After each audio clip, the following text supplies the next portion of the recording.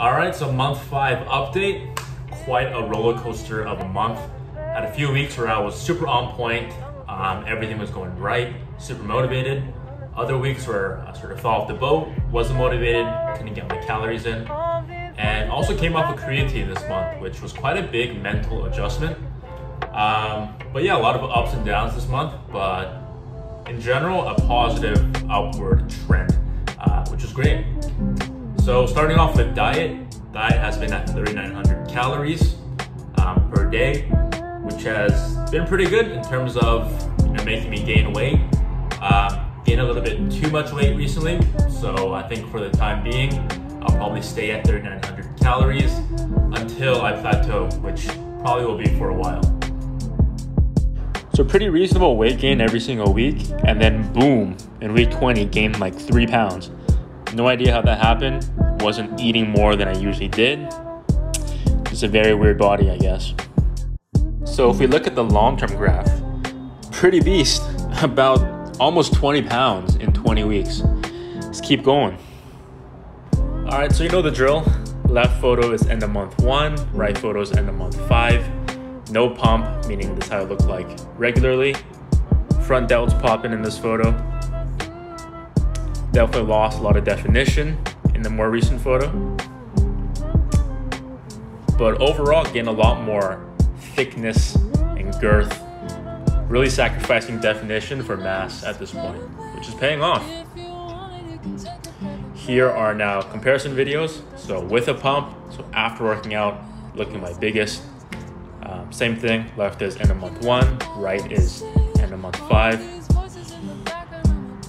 So gonna be prioritizing shoulders and arms moving forward. I feel like that's an area that needs improvement. So probably gonna add an extra day just dedicated to that. Here's a third person perspective with my wonky tripod setup. This was taken on one of those days where I was just super unenergetic. Pump wasn't the best, but very confident better pump days are coming. So like I mentioned at the start of this video, month 5 was filled with ups and downs.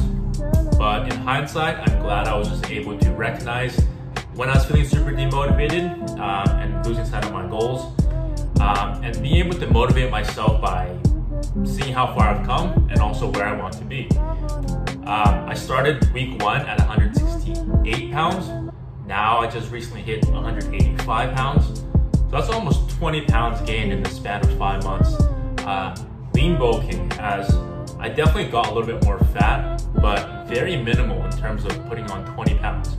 As you know, my neck is still visible, which is great. So that really motivated me just to see how much progress I've made so far.